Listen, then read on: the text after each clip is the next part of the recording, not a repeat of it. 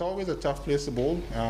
Eden Gardens, I think the historical stats says three economy rate of about 3 and over per day. So, you know, we're going at about 3.8 at the moment, and hopefully we can get that down for the remainder of this innings. You know, having said that, I thought our guys toiled hard.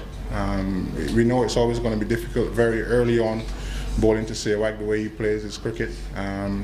You know, but you know, credit to our guys for the way they hung in during the course of the day, and obviously to get 5 wickets at the end of the day's play is still a little bit of a reward for what was a tough day for us. Look, it's obviously disappointing, but you know, it's the nature of subcontinental cricket. You know, the wickets in the subcontinent over the years has always been like that, and we sort of expect that. It's not really spun a great lot either for the spinners just yet. You know, so those are things that we've spoken about, and we expect that. And you know, and credit to Kemar for the way Kemar came back after the test match in Dhaka, where he tried very hard and didn't get much reward. You know, it's good to see him get a wicket at the end of the day's play, and having bowled 3 really good spells for us during the day as well. So that was good for him, and hopefully he can build on that tomorrow. Look, yeah, it was a tough decision. Obviously, you look at the pitch and you think maybe you can play 2 spinners. Again, you look at all the sort of historical evidence.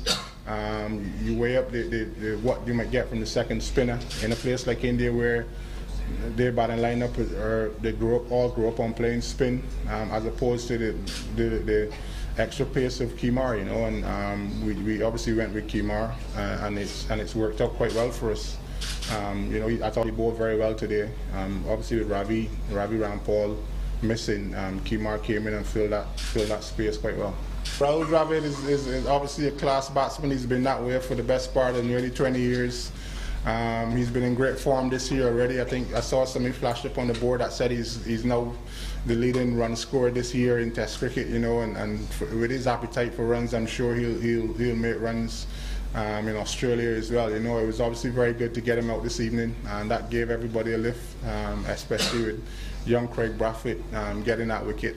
So that's something very good for us in the dressing room. So it's nice that the bowlers don't have to come back and see Rahul walking out tomorrow morning to take guard again. Not really. I think, you know, that's something for the captain to weigh up on the field. The captain speaks to his bowlers, see how they're feeling, not just physically but mentally as well. You know, you had Rahul at that time. Rahul was in on just past his 100, and Laxman was obviously set as well. You know, so the captain, having considered it, I suppose, think that maybe get through the rest of the day, get the bowlers fresh tomorrow, and come hard at them again. You know, and as it turned out, not taking a new ball got us a wicket, because Craig would not have bowled those 2 overs in that case.